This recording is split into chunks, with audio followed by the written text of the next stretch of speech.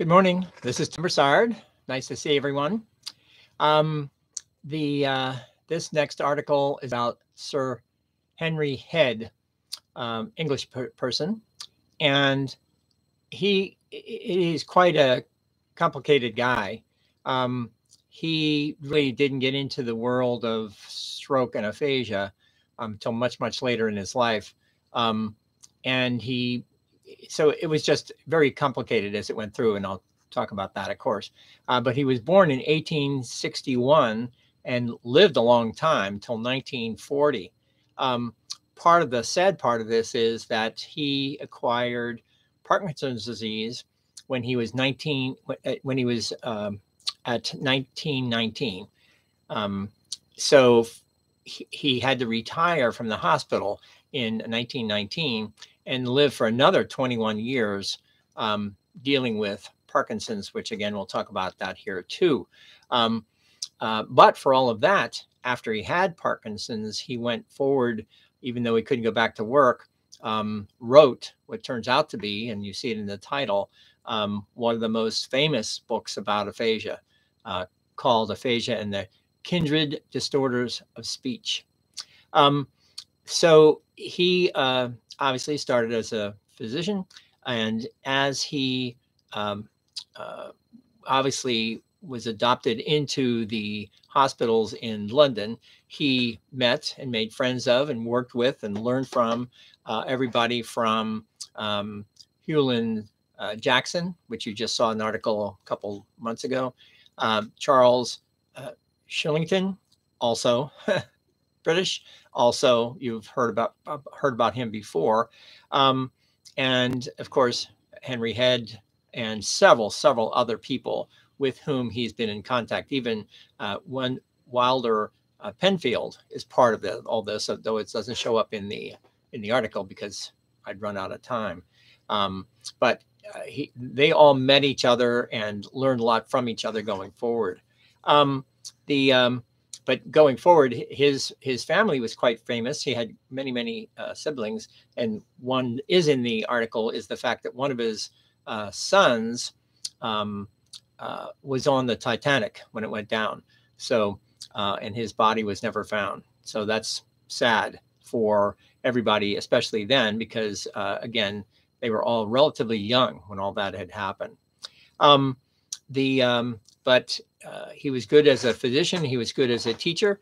And as you hear about him, he knew he was very good at both of those, and he would tell everybody that he was the best at what he did, and sometimes was quite of a braggart.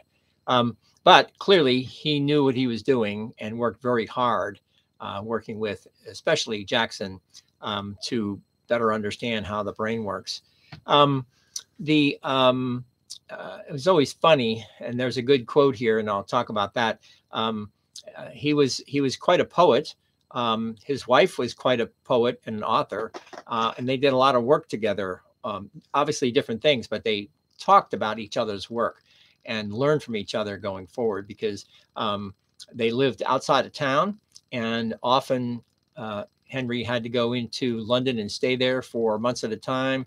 Then eventually, as he was working with patients, he wanted to see how the nerves work, and he couldn't find any patients who were able to explain to him exactly the sensations that his patients were getting as a result of one nerve diseases or another. So he, believe it or not, he volunteered, and he got some other surgeons to work with him to cut 2 sensory nerves on his left hand, had to cut them, and then had to suture them, had to tie them back together. And believe it or not, there's a lot of pain there. And it took 4 years of him studying his own sensations of a person with a particular kind of nerve disease. So that's why, part of why his wife was out in town, out in the country, and he was in the city, and he was there for 4 years, and often would be months and months and months without being able to see each other. And he didn't have any kids, but they did start, they had their own diaries, and they also started something that's called a commonplace book, and so that they could trade whenever they did get to see each other. They would trade with each other this commonplace book, and then read what the other one had been thinking about and was concerned with anything in the world. So each one took the other one with them when they went back to work, and then they would continue to write about their own thoughts about themselves or about what your spouse had been talking about. And they would keep trading that going forward. And I never heard of a commonplace book, but it was quite famous in the 1800s, 1700s, and 1800s for people who really, back then, they didn't have the internet. So they had to go to sea. They had to do lots of things that would take years between seeing seeing their spouses. They used that particular kind of book. And since I saw it the first time, now I've seen it everywhere in the 1800 biographicals that I've seen. But as Head was quite a teacher, and he was very good bedside manner as a doctor. There was one time, and he had lots of his students always surrounding him everywhere he went in the hospital. There was one time, and I'll read it here to you here. He was, because I mentioned he's a poet and an actor in his own way. He was working with one of his patients. All the students were there, and he was listening to the woman's heart, and he said, without warning, the patient threw her arms around him and kissed him. Without any hesitation, Head turned to his students and said with a gesture, typically, gentlemen, typical. So he liked being a teacher and knowing everything he needed to know. But obviously volunteered to have his own body hurt so that he could study how that was happening. And then, unfortunately, as he acquired Parkinson's disease, he had the same thought that he would then attack the symptoms of Parkinson's disease and record all of that too. So as much as he had done all the different things he had done, and volunteered to figure out how some of these sensations could be mapped, then he had his own trouble and continued to map his own sensations and his own thoughts about that going forward. So that was very helpful, not only to him, but to history, as he did record all of that going forward. So it wasn't until World War I that he started, because now obviously everybody was at work with the war, and he started treating brain injuries coming to London during the war, and began to understand a lot more about speech deficits and aphasia. And then he ended up with Parkinson's. Physically, he couldn't work at the hospital, but he could continue to write, and his brain was good all the way to the end, as he had told us and his friends. And so he ended up writing what is quite a famous book that I mentioned before, 2 volumes, and published them in 1926. So that is 7 years after Parkinson had continued to start. But he continued to work for a long, long time. Not only, he delivered his Croonian lecture in 21. 21. He was, believe it or not, he was the editor for the Brain. It's a medical journal that's very famous back then and still today, for 15 years, from 1910 to 1925.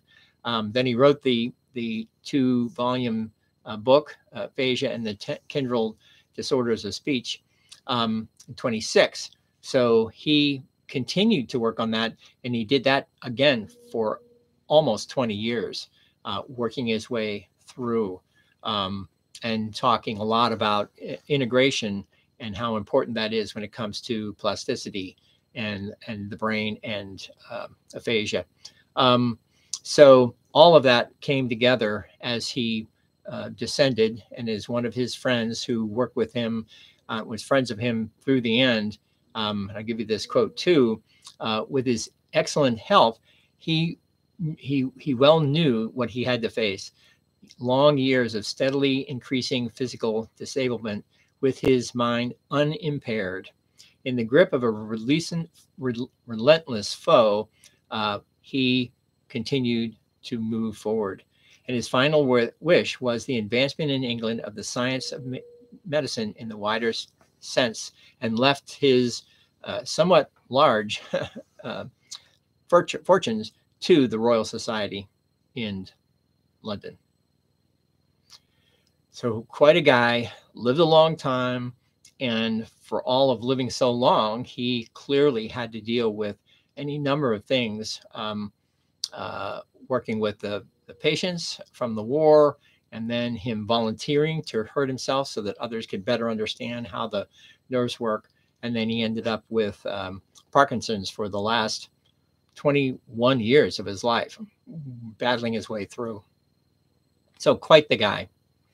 So Henry Head is his name. You'll continue to see him, as well as Shirlington and Jackson and Holmes and other people, as they all moved forward from the 1800s into the 1900s, and then into today.